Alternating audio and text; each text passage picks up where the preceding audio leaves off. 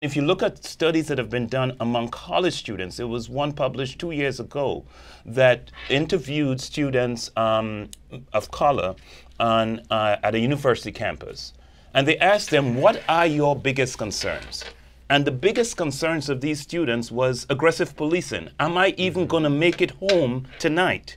A second big concern was high levels of community violence, and the third one was about financial stress and their own concern about them being able to make it and the stability of their housing. The study revealed high levels of fear, high levels of threat, high levels of hopelessness, low perceived economic opportunity for them, and uncertainty about the future. That's a recipe for mental health challenges, for being overwhelmed by stress, and so on.